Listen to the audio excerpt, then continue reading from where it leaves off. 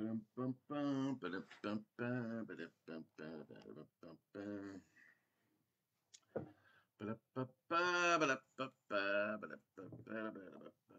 see. Do I need glasses tonight or not?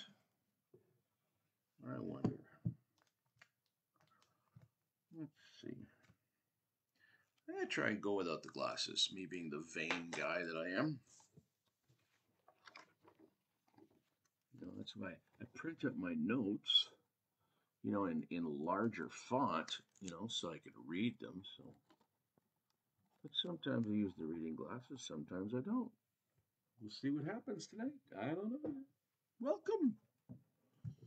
Welcome to Ask the Pastor. Another fine session, I trust. Are you ready to open in prayer? I'm ready to open in prayer. Father, thank you for, first of all, a great prayer time I was able to have tonight. Thank you for the day.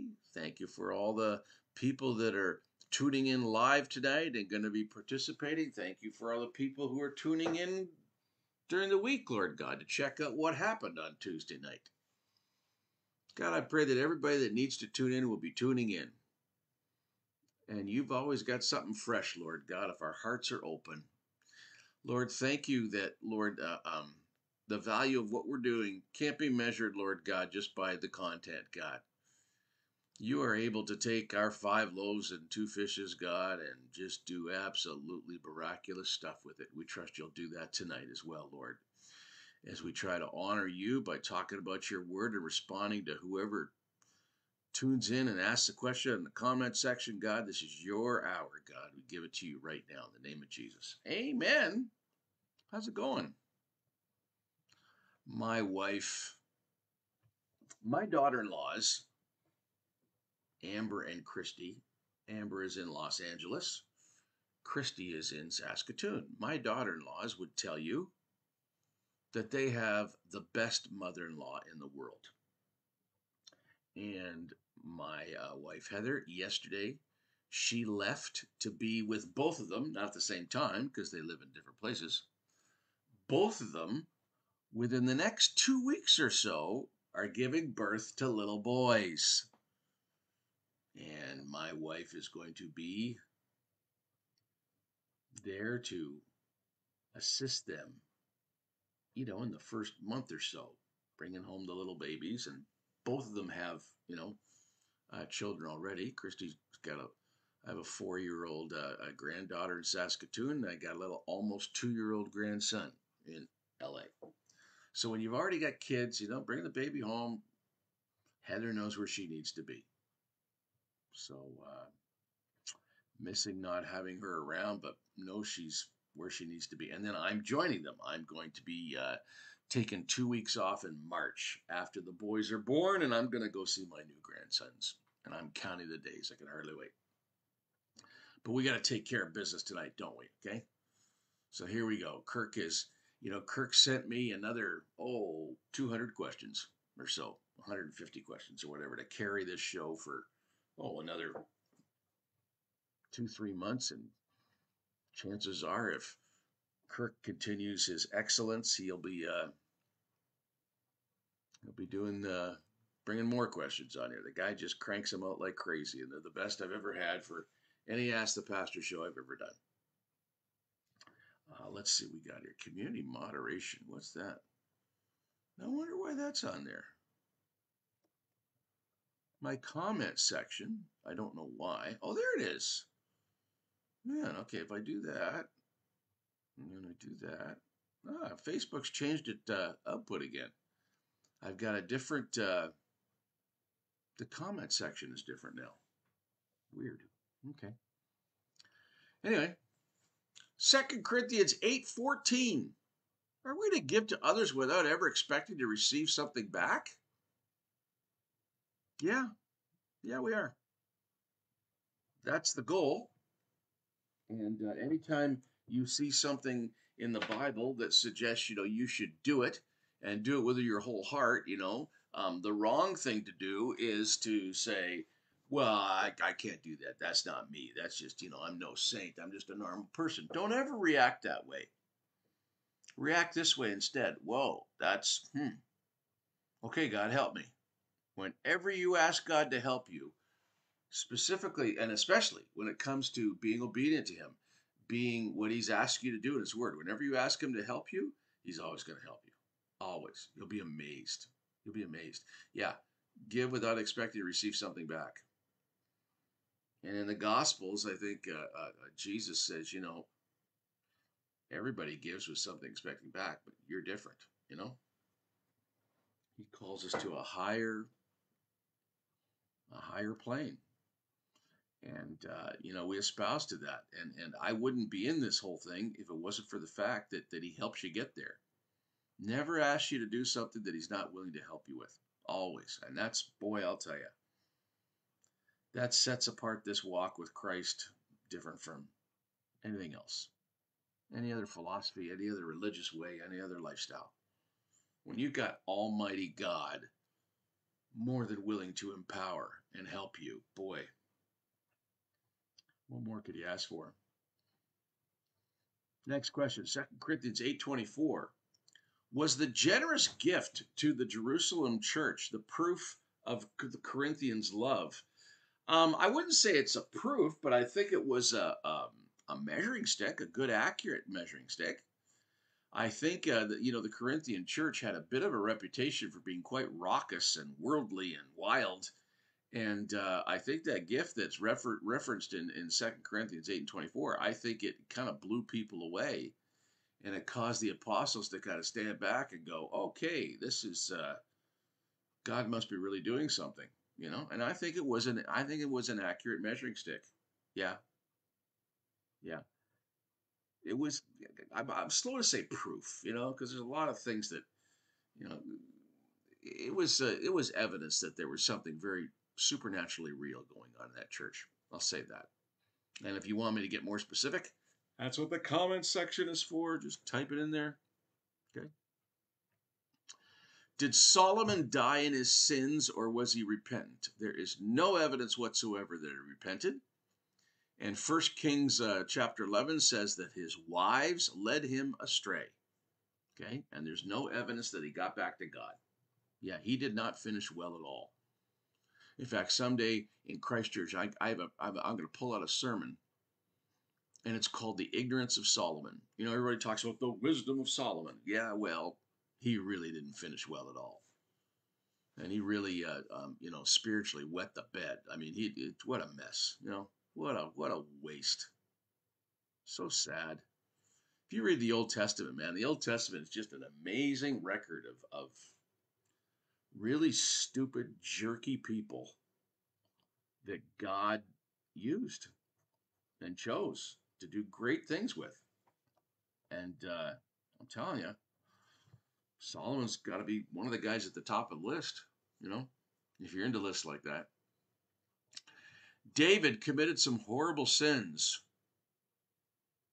But how do we know he was justified? Well, according to the Bible, the only horrible sin that he committed was Bathsheba. He did a lot of killing, but he was ordered by God to do that killing, okay? He was a warrior. He shed a lot of blood, but him shedding blood he was literally God's instrument of judgment on wicked people. And the only sin that God seems to really have nailed him for, that God would term horrible, was the whole affair with Bathsheba. Committing adultery with her and then trying to cover it up and lying and having her husband killed. And man, that's quite a story. Is faith alone sufficient for salvation? If it's real faith, yeah, that's all it's needed. But real faith contains action. Real faith is not just, agreeing with the truth. I think it's James 2:19 where it says the demons believe and tremble. I mean, the demons agree that the Bible is true. They don't have faith because their actions do not line up with their belief. They don't live their lives like they believe, okay? They agree with the truth. There's a difference between agreeing with the truth and belief.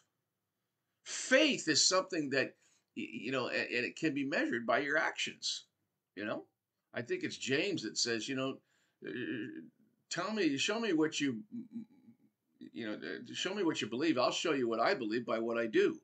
You tell me what you believe. I'll show you what I believe by what I do. That's where in the book of James, he's the guy that says, faith without works is dead. That doesn't mean that works earns you salvation. Works is the evidence of how real your faith is. So if it's real faith, yeah, that's all that's sufficient. Yeah. Because real faith is not just going to be satisfied with just believing the right stuff. It wants to engage. It wants to be productive. It wants to see the results and the power of that faith. Because it's real. That's real faith. Okay? Again, if I'm not explaining enough, that's what the comment section is for. And I remind, when you tune in, that anybody that participates on the comment section, okay, your question and your comments, they get precedence. Okay? We give immediate attention to the comments. They take precedence over any prepared questions we have for the broadcast. Can we believe in Christ's finished work on the cross, yet live without visible proof of new birth and have confidence on Judgment Day? I got to speak for myself because that's a real personal thing. And I don't know if I would want to apply the way I judge myself to others. I could not, Kirk. Okay? I could not say that I believe in Christ without visible proof of the new birth. It would not give me confidence. To me, it's not enough. And we're on a bit of a theme here with the opening questions. I don't believe that faith is just believing truth. Okay? It affects your lifestyle. It affects your priorities. It affects your desires. It affects your relationships. It should, if it's real, it should affect everything. Okay? In Romans 5, Paul wrote that while we were still sinners, Christ died for us. What does that mean for us? What it means to me, and I think what it could mean to anybody, is that nothing I can do, the level of love that God has already demonstrated towards me, the level of love that God directs towards me in his desire to have a relationship with me, I could never earn it. There's nothing I could do in my actions, living a holy life or whatever, that could merit that level of love. Okay?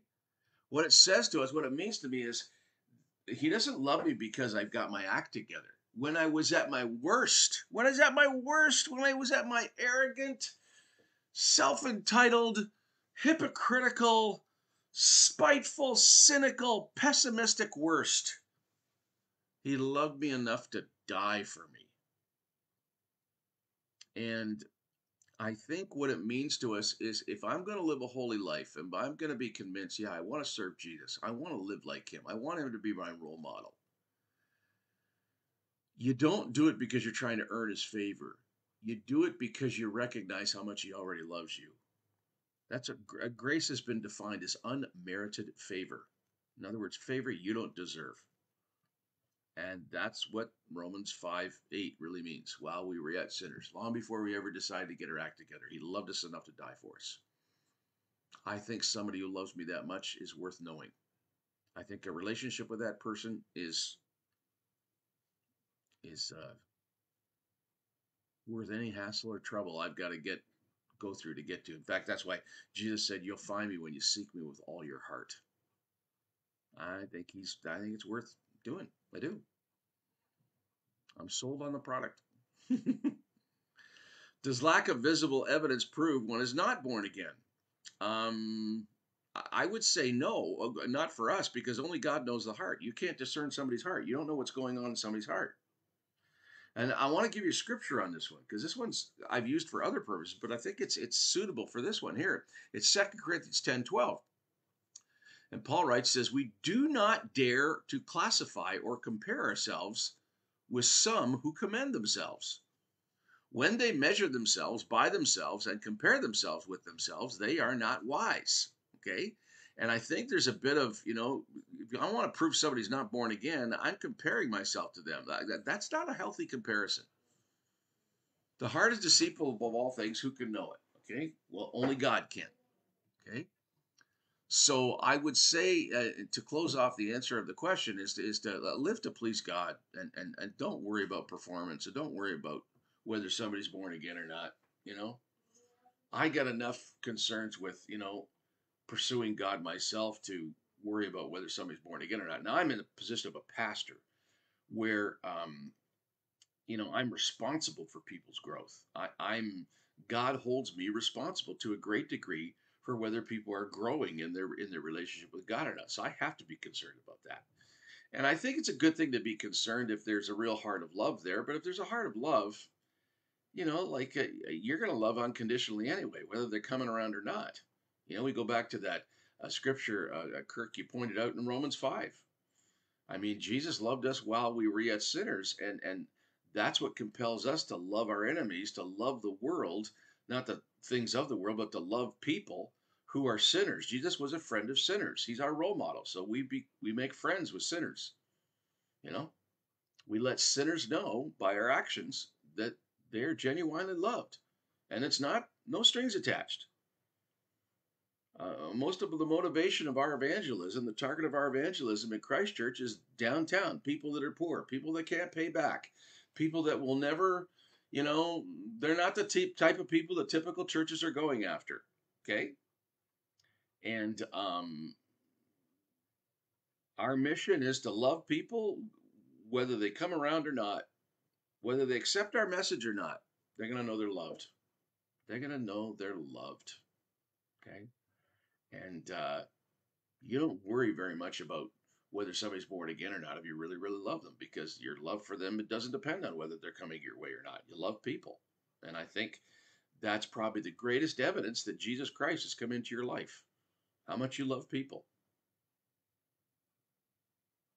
Next question. If we believe Christ died for us, do any of our other beliefs matter? Well, sure they do. I mean,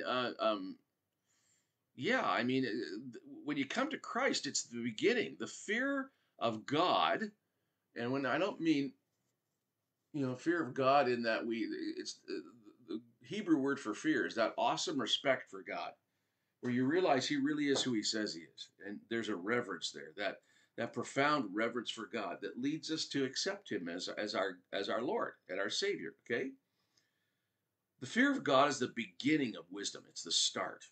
And Proverbs says, in all you're getting, get understanding.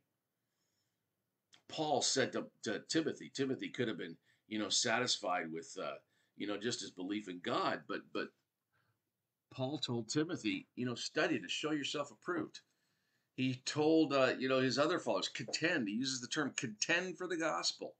Know your stuff, Don't just espouse right beliefs. Live it, And Hebrews 6:12 says that laziness robs us of the inheritance that is rightfully ours. So yeah, your other beliefs matter. Now, what are other beliefs? Now, you haven't defined them, Kirk, but I'm going to interpret your question as best I know how. And if I'm not cutting it, you could put it on the comment section if I got it misread in any way. What are our other beliefs? What are our beliefs about? You said if we believe Christ died for our sins, what about other beliefs? Well, I believe also that the Bible is the Word of God. I believe that what it teaches, it's true. I believe that it's the smartest way to live, and the most blessed way to live, and the most productive way to live. Okay. Yeah, I believe Jesus died for us. Yeah, I believe He's the only begotten Son of God. Yeah, my faith and trust is in Him. But the Bible is just a treasure trove of wisdom. Okay. And it describes itself, and man, I would totally agree. The unsearchable riches of God's Word. What does it mean, unsearchable? Does that mean you can't find it? No, it means you never get to the bottom of it. My father read the Bible through cover to cover 59 times before he died. He was younger than me when he died. And, I learned very early in life, and he was the best living testimony of anybody I've ever known, that reading it over and over and over, it's never repetitive. It's always fresh. It's always alive. There's always new insights. God's always revealing, powerful, wonderful stuff to you.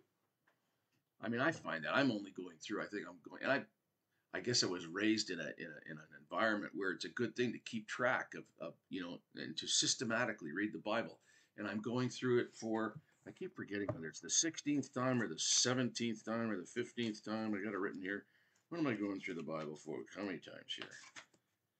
I know some of you could care less about this, but I want to know, so I'm looking at it. Okay, yeah, I'm going through for the 16th time.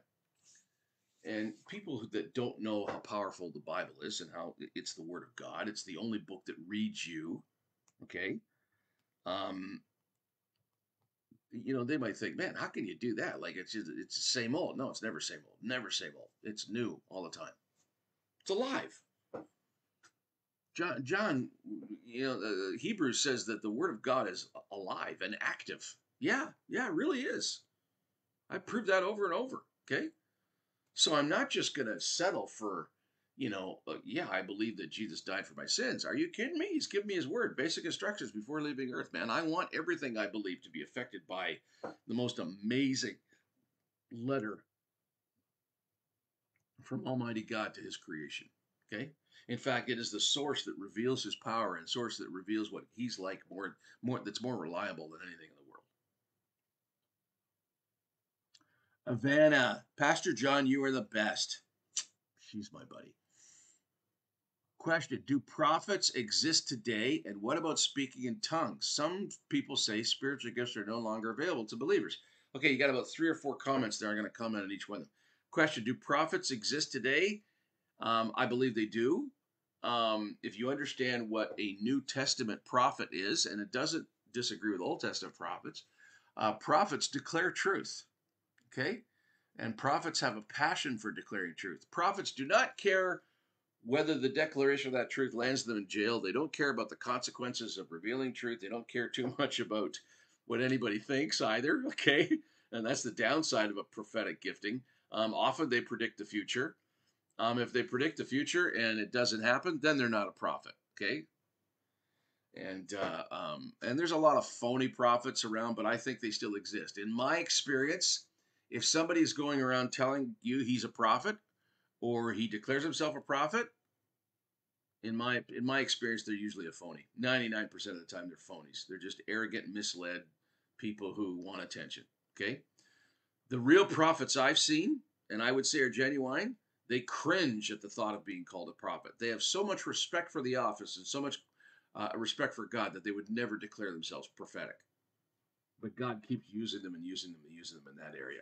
Okay, that's my personal experience with people that have that prophetic gifting. And yes, I believe prophets are still, I think they're still valid for today. About speaking in tongues, I speak in tongues every day. Spoke in tongues today. I was praying with my brother Isufu. Our leaders' prayer meeting is Tuesday night, and I was speaking in tongues. There's some people, you say in your comments, some people say that spiritual gifts are no longer available to believers. I really feel sorry for them. I mean, man, I really think they're limiting God. Who are they to say? It says in First, and I know in the scripture that they're referring to. In fact, maybe we should look at it, because in my opinion, they're misinterpreting 1 Corinthians 14 out of fear. Okay, and it says that knowledge shall cease. And no, it says that tongues shall cease, and all these gifts will cease. Well, knowledge hasn't ceased. Where does it say? It doesn't say that these things are going to. Anyway, I really think it's a misinterpreted scripture to suggest that these gifts have.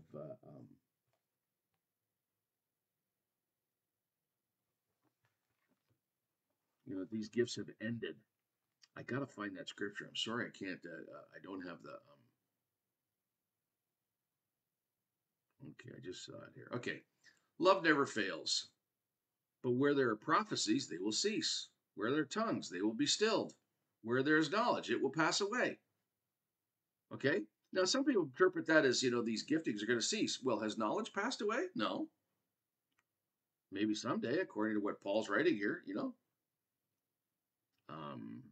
Prophecies, yeah, compared to love. But what he's trying to say is love's going to endure more than anything.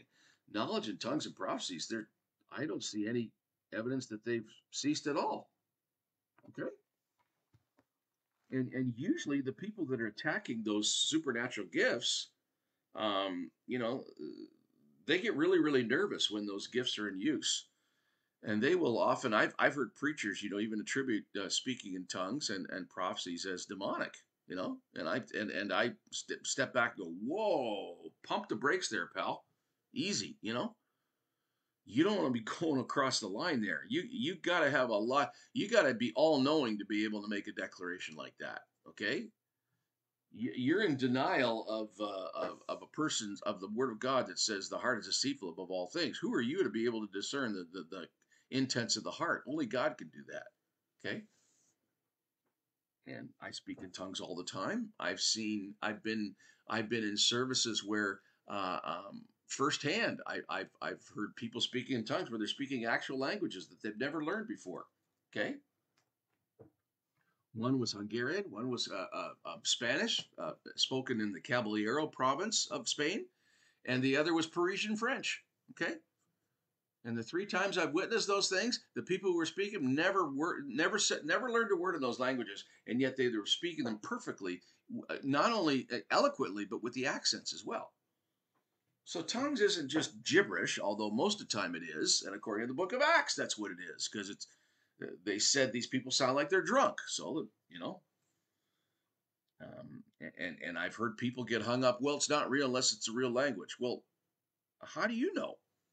You know, it's a heavenly language. Paul said, "I pray with the Spirit and I pray with the understanding." What's the difference between the two? It's obvious. One he understands, the other he doesn't understand. Why doesn't he understand? Because he's speaking in tongues. In fact, he even told the church in Corinth when he was rebuking them for the abuse of the gift, he said, "I'm glad that I speak in tongues more than you all." It's good enough for Paul. It's good enough for me. Good question, man.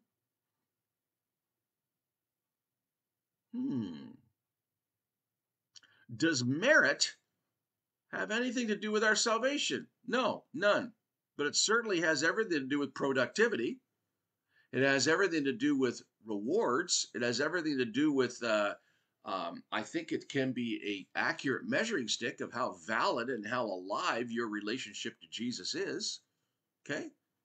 Again, by your fruits, you'll know them. If there's no fruits, that means you're not being productive. If there's no fruit, then I question whether the relationship is real. What do I mean by fruit? Well, our lives are productive. People are being impacted positively because of the Spirit of Christ in our life. There's more light in our lives than there is darkness. There's more truth than there is falsehood. Okay? That's productivity. That's growth. Jesus cursed a fig tree because it wasn't producing fruit like it's supposed to. And the illustration is very clear. And it was clear to the disciples too. He expects us to be productive, Hey, Jesus knows how much our salvation cost. Okay? Jesus knows the price that he paid. And I think it's very, very appropriate for Jesus to expect, hey, I gave you the most supernatural, productive, wonderful gift that's ever been bestowed upon mankind. I think it's fair for him to expect a bit of a return. Okay? Just my opinion.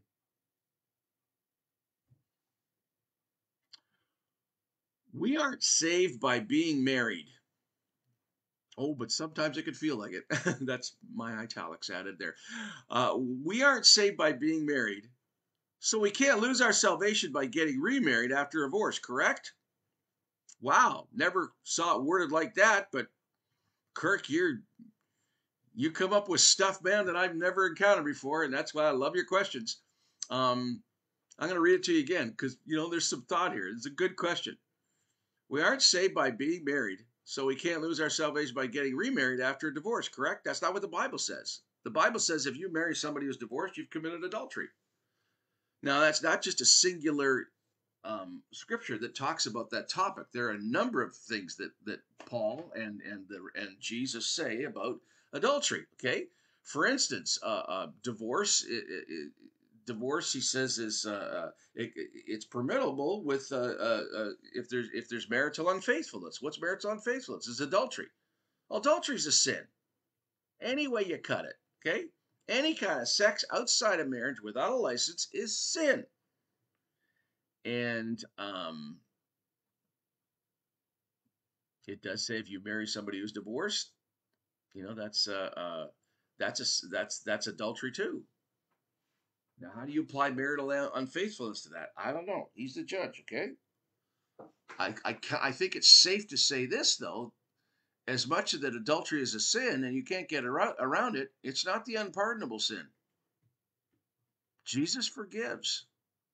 There's one unpardonable sin, and there's not too many theologians that have even figured out what that is. It's called the blasphemy of the Holy Spirit, and you're going to have so many opinions on what that means, blasphemy of the Holy Spirit. Well, I know one thing for sure. Adultery is not the unpardonable sin.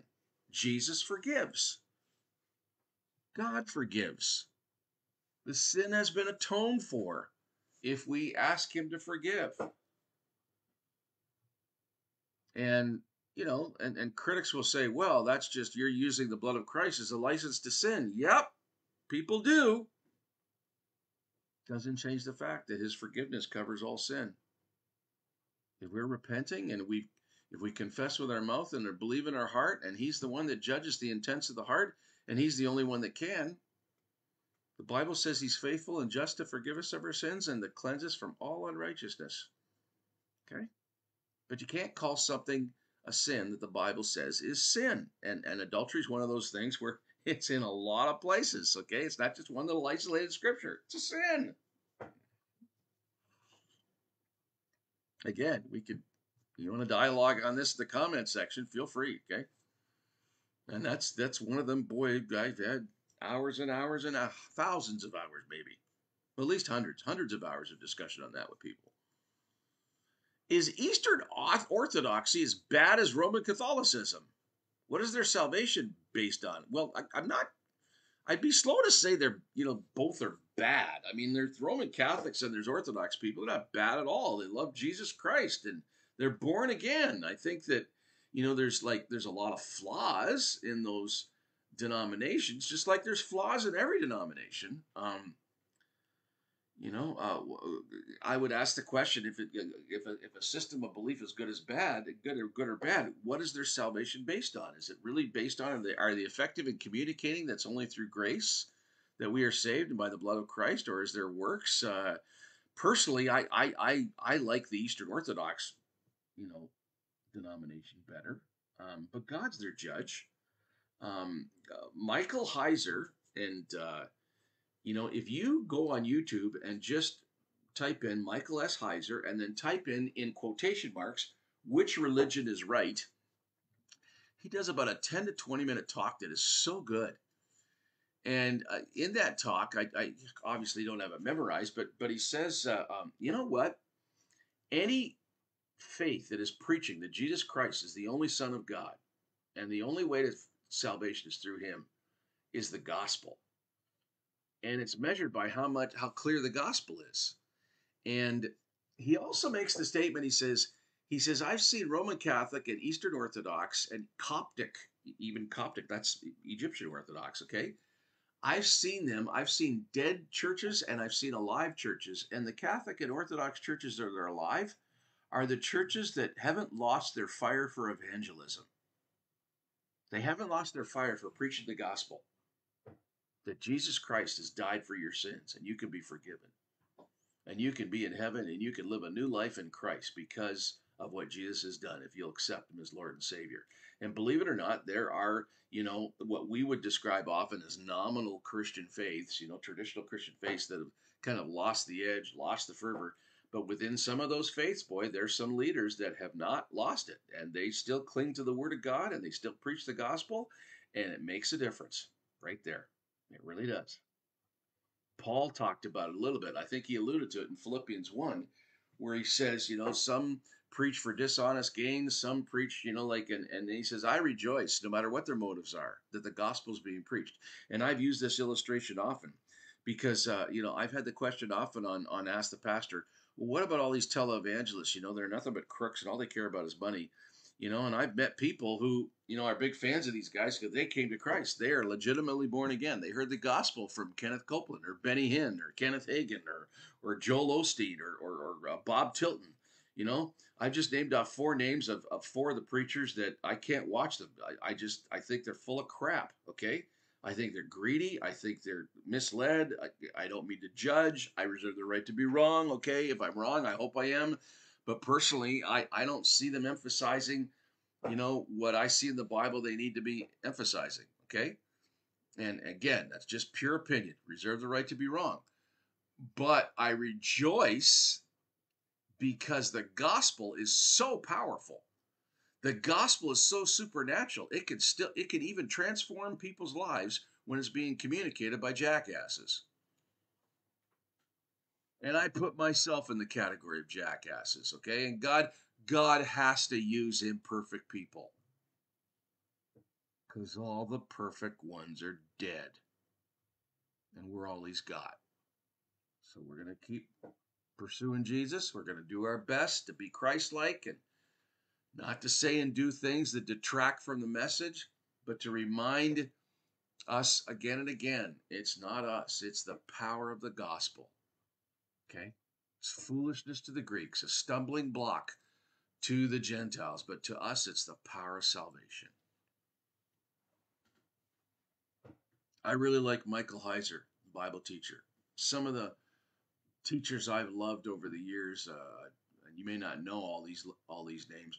John Wesley, whom I'm named after, Jack Hayford, Martin Luther. But my faith is not in John Wesley or Martin Luther. My faith is in one person, Jesus Christ. And that makes all the difference in the world. And to the degree that any leader, any Christian is Christ-like, to me, that's the measuring stick. Okay, that's the authentic measuring stick. And none of us measure up. But you know what? If you're going to have a role model, he's the ultimate role model. He is.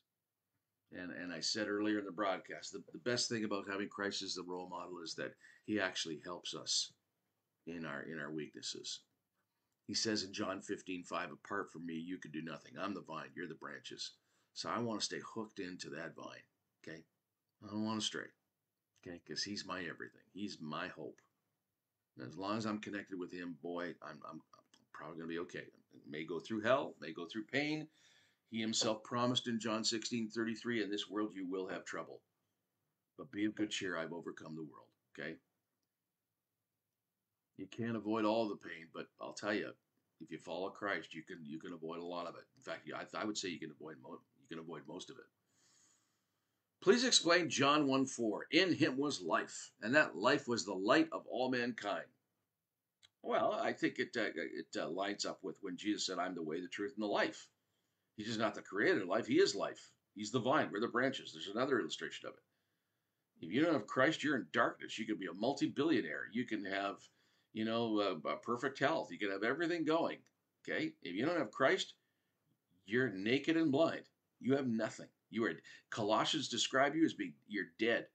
You're not even alive. You're dead in your sins without Christ. Stark terminology. I didn't make it up. But I read it in that book that I said, I don't just read, it reads me. And it's alive. I believe it with everything that's in me. Are there any Christian denominations that believe and teach the Bible as inerrant, yet teach some parts of it are fallible? What do Anglicans teach about this topic? You know what? I don't keep up on, who thinks it's infallible, who thinks it's inerrant, and my understanding of Anglicans, before they had the great schism in Canada, at least, where they decided to embrace same-sex marriage and decided to interpret the Bible with their own private interpretation instead of believing it, what it says. Before that happened, in their catechisms and in their statement of faiths, they believed it was inerrant, but since then, by their practice, it's now the breakaway Anglican Church, of which in Ottawa we've got St. Peter and St. Paul's Anglican Church, and we've got Church of the Messiah. Both those churches are breakaway. They broke away from the Anglican Church of Canada over this whole biblical thing here. And I know for a fact that they believe that the Bible is the inerrant word of God, and it's not fallible. The rest of the denominations, man, there's 55,000 of them, Kirk, so I can't keep up with all the, Sorry. As Protestants, He starts off the question with that line, as Protestants. I kind of bristle at that. Do I want to be known as a guy who protests? That's at the core of Protestantism. We protest. Our identity is found that we protest at the Catholic Church. My identity's in Jesus. I don't want to be called a Protestant. I want to be called a follower of Christ. If you want to call me that, that's your business. But man, I don't want to be known as somebody who just has his identity from protesting. You know. Anyway, I might be straining in a gnat and swallowing camels here, but I don't know. I got to be honest. I don't like that term. As Protestants, you know what? I'm going to change the wording here, Kirk. And if you don't like me doing that, let me know. But I'm going to change the word to as followers of Jesus. Should we be concerned with which denomination we belong to? Now that's a good question. Should I be concerned with denomination we belong to? I think we should be concerned with who we are accountable to. Who we believe is as close to the biblical ideal as you can get, given our human fallibility. I want to be a part of a group that's got a good track record of loving God with all their heart, soul, and mind, loving their neighbor as their self. I want to be involved with a group that, takes the Great Commission seriously, go in all the world, preach the gospel to every creature, teach them to obey. I want to belong to a group that cherishes the wisdom taught in the Bible. And I think, there's a lot of groups like that. I was born and raised in the Pentecostal Assemblies of Canada. I've been part of the Foursquare Gospel Church of Canada now for 5 years. And as far as doctrine and practice is concerned, the two denominations that I just described are almost identical. And I think that any group of people that comes together to worship God is never going to be perfect. But the Bible says, if any two or three are gathered in my name, his literal presence is in the midst there. And that gives me great hope. I enjoy my fellowship and who I'm accountable to. I enjoy the brothers and sisters God has provided me with in his church. Okay? But when it comes right down to it, you're never going to find a perfect church. But because my eyes are on Jesus, that doesn't bother me. Because I know that if I'm following Christ and if his love is in me, that imperfect church that he puts me in, that imperfect family he places me in, if I'm really following Jesus, I can make that group better. I can. Okay? The power of the Spirit of God that wants to rest on all of us makes us capable of loving better, makes us more generous, makes us more patient. It does wonderful Christ-like things to us that other people need. Okay? The power of the Holy Spirit that's flowing within us, other people need to have that in their lives, and we need to be sharing it.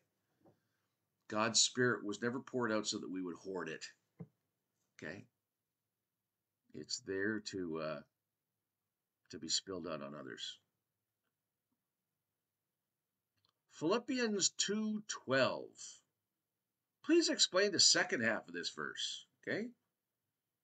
Now it says, continue to work out your salvation with fear and trembling. What does that mean? Well, it says work out, not work for. In other words, you've given your life to Christ, whether you know it or not. The Holy Spirit's come into your life, and you have got supernatural power that you don't even know you have access to. And he wants you to exercise it, wants you to work out. Flex your spiritual muscles. Get out and start doing stuff that you can only do because the Holy Spirit is upon you. Don't get lazy. Expect us to bear fruit. That's what working out our salvation is.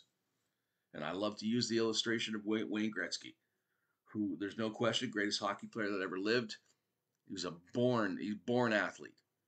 But his dad knew it's not going to be enough, buddy. And his dad drilled him and put disciplinary principles in his life where Wayne Gretzky, on every team he was ever on, he was always the first one on the ice and the last one off. He was practicing all the time.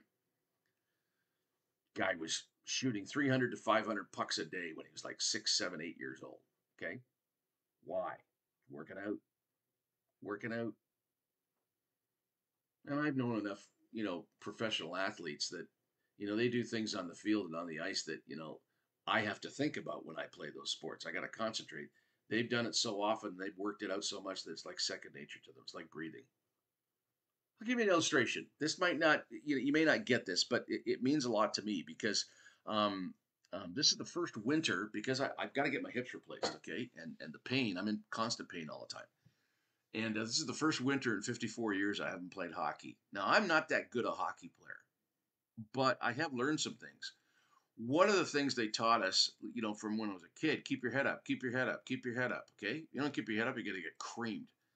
And if you're a novice hockey player, when you're stick handling, you've got your eye on the puck because you don't want to lose the puck, okay? And in the last 5 or 6 years, I've learned better how to stick handle and handle the puck while my head is up, okay?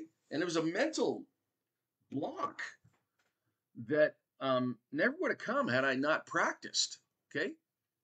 Drumming is another skill that I do, okay? I love drumming, and I've learned how to drum, and because I can sit down and I can make you dance, man. I can get behind a drum kit and I can get the whole crowd going just by why? Because I've put in thousands of hours behind a drum kit. Okay, and I'm not a naturally gifted hockey player. I'm not a naturally gifted drummer. But both those things I enjoyed so much. It was a joy to work out. It was a joy to practice. In fact, I never thought of practicing drumming as practicing. I was always having fun, just enjoying myself. And in the process of enjoying myself and trying new things and working at things, you get better. And I think that principle is in place in Philippians 2:12. We come to Christ. We're learning how to follow Christ. And as you learn, as you grow, as more of Jesus takes over your life, as you become more consumed in your love with him, as you follow him, when you hang around people, you start turning into them. You start becoming like them. You start adapting their priorities. Okay, and the same thing with Christ. You hang out with Jesus, you start becoming like him. Okay, that's working out. Working out. Okay, you work out your salvation. You flex those powerful, wonderful spiritual muscles that you don't know how powerful they are until you start exercising them. Man, I want to go upstairs and drum right now. Where I'm doing this broadcast, my drums are right above, up on the room right above. Got this uncontrollable urge just to sit down on that kit and just go bang, bang, bang. But I've got 7 or 8 people living in my home right now, and they would all be trying to kill me within 2 minutes. Dear. Next question. Please explain Philippians 2:17. Mainly the part about the drink offering. Okay, here's Philippians 2:17. But even if I am being poured out like a drink offering on the sacrifice and service coming from your faith, I am glad and rejoice with all of you. Life. Okay, what does that mean? He's being poured out like a drink offering. Okay, a drink offering, when they did sacrifices in the Old Testament, if they were sacrificing a lamb, okay, the lamb would be sacrificed, but the priests and what was left over, they were able to eat the meat. Okay, they got the benefit of that sacrifice. A drink offering was not the same. A drink offering was poured on the altar. You don't get to drink it. Okay. The only drink that nobody gets any return back from the drink offering. That is purely given to God. And what Paul is saying, I'm not getting any benefit from this. Okay, it's purely for Jesus, and his life is being spent for Christ and for them. Okay, and he's rejoicing at that. He's not complaining. He's saying it's great. I think he's saying that I'm not getting nothing out of this, but it doesn't matter. Because the joy of knowing that, I get to do this for Jesus, and this is coming from a guy who's got a beautiful relationship with Christ, okay? This guy knows God. People that don't know God, they don't talk like that. They don't write like that. And Paul had a profound, unselfish, beautiful relationship with Jesus Christ, okay, that resulted in unbelievable productivity for the kingdom of God, that resulted in him being martyred as well, for his faith, which is sad, but that's why he's listed as one of the heroes. He's one of the heroes of the faith, no question. Should our life's goal be to give glory to God? If you ever get to know God, it will be. You know, if you're just a Christian saved by grace, that thought's not even going to cross your mind. You're just kind of doing your best and you want to do what's right. But man, if you ever get to know God, you will fall in love with Him and you will be consumed with how wonderful it is to belong to God that everything you do, you will want to give glory to God. And that's not something you could decide to do. The only way that happens is you grow in your relationship with the Lord and you find out firsthand how wonderful it is to belong with Him, belong to Him. So you can't fake that, okay? And it's all I care about anymore.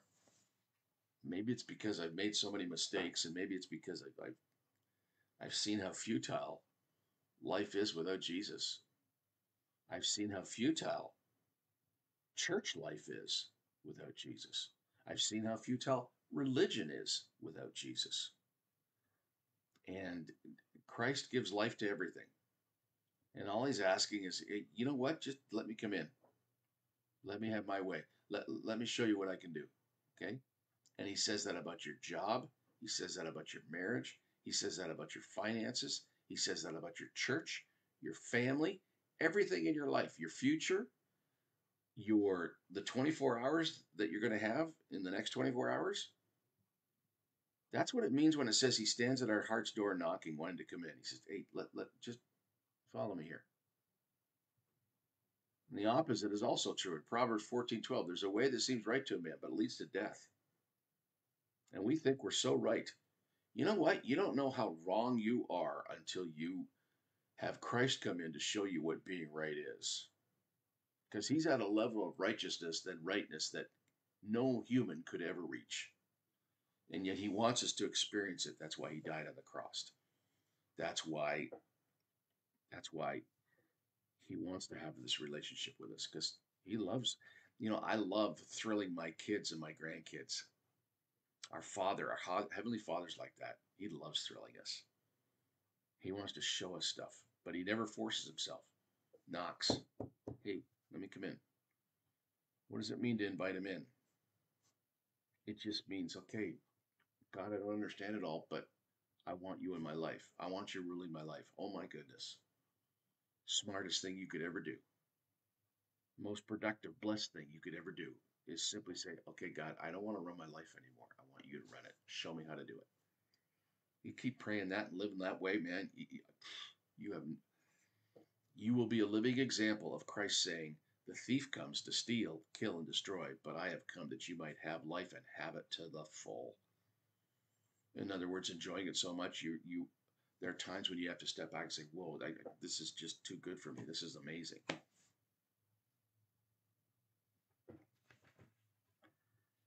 Is faith a gift or a response? I think it can be both. And I think it can be separate. I think there's the gift of faith where some people have a gift of faith where they just have an uncanny ability to believe no matter what the circumstances. And other people, it's general faith where they have faith enough to believe that Jesus is the way. I think faith can be a response in that you hear the word and you believe it. How are they going to believe if they don't hear? Well, people hear and they believe. It's a response. So that's a good question. I think there's both elements there. I don't think it has to be either or, but sometimes it is either or. Not always. Jansen.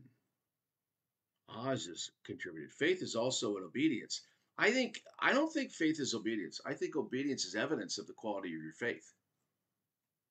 I think the level of obedience that tells you whether it's real or not. I think there's weak faith that doesn't have much obedience to it.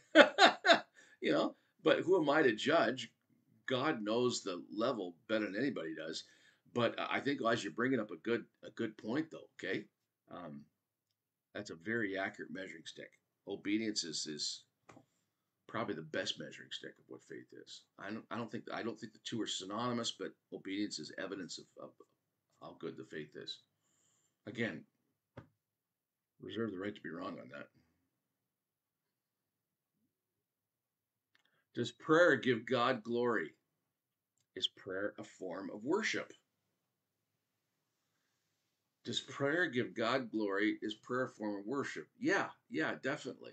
I think any increased connection you have between you and God is always good. And I think it's, just because we're glorifying God doesn't mean we're not getting any benefit out of it. I mean, if you're glorifying God, you're becoming more aware of His presence. That's why worship is so important. We don't worship God because he wants to be worshipped, but he doesn't need to be worshipped. He was doing quite fine before I got here, and he's going to be doing quite fine after I'm gone. So why do we worship? Well, because worship is a way for me to experience God, how wonderful and how great He is when I'm in His presence. When God is being glorified, yeah, we benefit from it. Yeah, it's great. Prayer is a form of worship. Yeah, I think anything can be worship, though. I base that on Colossians 3:17, where it says, "Whatever you do to the glory of God." So anything you do can be an act of worship when it's God. Let me be aware of your presence. Be pleased with what I'm doing here.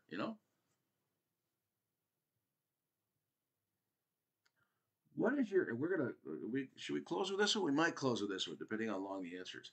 What is your opinion of Bethel Church and Bill Johnson? Okay, Bethel Church is a church in Redding, California, which is about 100 miles north of Sacramento. And they've had a supernatural, they've had a supernatural, should I say supernatural? Yeah, I think it's fair to say that. A supernatural growth there where it's turned into a mega church. I always get nervous when I see churches becoming mega churches because, man, there's always ego that gets in there, and mega churches almost always fall somehow. And what's my opinion of him? Well, he puts his pants on like anybody else does. He probably farts daily too. Without Jesus, Bill Johnson is nothing, according to John 15:5. But I rejoice that the gospel's preached. I've read a lot of his stuff and heard a lot of his stuff, and I know he's got his critics, but I kind of like the guy. I don't mind him at all. Most of the stuff I'm reading and seeing is good, and I know that whenever you're in the public eye, whenever you get preaching, people are going to pick your part of stuff, pick apart your stuff. They're going to ride on stuff that they don't like. That's just human nature, okay? I mean, SoFi Stadium in Los Angeles, California, okay? It's the most expensive stadium that's ever built. $5 billion. It's the home of the Los Angeles Chargers and the Los Angeles Rams and all kinds of other activities down there. Well, I've been visiting Los Angeles now for 10 years because that's how long my son's been down there. And, I remember because the land, you can see it when you fly into the LA airport. It's quite easy to see the land that SoFi Stadium was there. And I remember seeing the progress of that stadium. It took gold. From the time they broke ground, probably 4 or 5 years. It is a brilliant stadium. When you're done watching this broadcast here, go on YouTube, type in SoFi Stadium, and watch a video on how amazing that stadium is. Unbelievable. If you're a fan of architecture, it is state of the art, man. It took 5 years from breaking ground till they opened that thing up. Why? Because it's $5 billion. Hundreds and hundreds of architects worked on it. Engineers, construction people, probably 50,000 people put that thing up there. 5 years. Okay, a lot of work. It's a lot of work to build up. It's a lot of work to construct something like that. With not too many. With a demolition expert, placing the right charges into that stadium, you could bring that entire stadium down, and probably a skillful demolitions expert could bring that entire stadium down with his team. Probably take them a day, 4 to 6 hours. Okay. Why is that? Because any idiot can tear down. It takes skill. It takes patience to build up. So when I'm asked what do you think of certain preachers, it's easy as anything to pick apart. Okay. It's a different thing entirely, though, to build something up. Oz has got a lot. Faith is also big. Believe on the name of Jesus Christ. He commanded it. That's true. And this is his commandment, that we should believe on the name of the Son, Jesus Christ, and love one another as he gave us the commandment. Yeah. I don't see the word faith there, though. I see belief. Starts with belief. Belief is agreed. Faith is it starts with belief, but real faith is something that grows. Yeah, it could be a supernatural gift, but he says, look, this is the way it is, and yeah, he commands it. Thanks, Oz. Appreciate it. Oz, if it's the Oz I think it is, Oz is joining us from BC. Where are you joining us from? I think you can put in the comment. But we're out of time. Tomorrow night's our prayer meeting and Bible study, street prayer meeting and Bible study at the Bible House, downtown, 315 Lisker. Join us. Thursday night's party night, soup night. Oh, I'd love to volunteer. Can we help you out? Yes. You know what you do? You come downtown because we got, you know what? We got all the cooks we got, and we're, setting up tables, cleaning up and everything, setting up the clothes, the food and everything. We don't need your help. Not with that, but we need your help. You know what we need? We need you to come down every Thursday night for the next 6 months and just hang out with us and love people. This is what ministry is, okay? Feel around somebody's life until you find a crack, and then you pour the love of God in. And if people know they're loved, they will accept Christ far faster than the best sermons I could ever preach or the best presentations of the gospel I could ever do. Presenting the gospel is important. Of course it is. But I don't know anybody that ever accepted Christ and grew, okay, that didn't have a lot of love involved. Okay? We're called to love. Most important commandment. Love God with all your heart, soul, and mind. Love your neighbor as yourself. So we offer you a wonderful opportunity to be obedient to God. You come downtown, hang out with us, have a good time, and it's like a party. You will love it, okay? And nobody's ever going to come to Jesus unless the love of God. You see, we reveal Christ. We demonstrate. I think Christ is revealed when you demonstrate his love, okay? So come down Thursday night and hang out with us, have some fun with us. And if you're more into the church thing, and what we do on Sunday is kind of the church thing, but it's really weird. Anybody that comes, they say, well, that's not like what I've had before, but they like it, okay? And we like it. And it's not because we're cool, it's because we're doing church right and everybody else is doing it wrong. That's not it at all. When Christ Church started 6 years ago, we had a bunch of people, about 2 or 3 dozen people that were so broken and so dependent on God that we said, okay, God, if you want us to start a church, you better be here, because if you're not, we don't want to go. We've got no time for same old, same old. We got no time for what we've already experienced. We want you, God, nothing else. Nothing else. And that's all we got. That's all we got to offer. So you could show up Sunday night, and all the addresses and times are on the Facebook page there. You could show up Sunday afternoon and think, oh, I'm never coming back here again. Great. Well, at least you experienced it. Or you could come and you may think this is the greatest thing in the world. And if I got to sell you on the idea, well, I find that you know what you do when you have a product that's really lousy? You market the daylights out of it.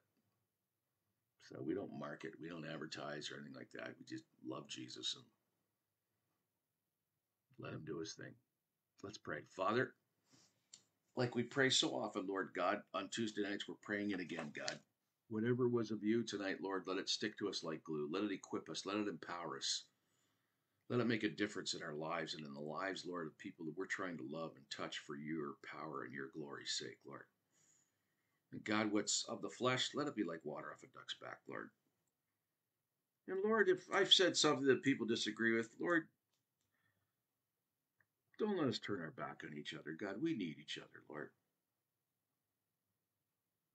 We love you, Jesus. Amen. Have a good week. See you in church. Thanks for joining us. Night, night.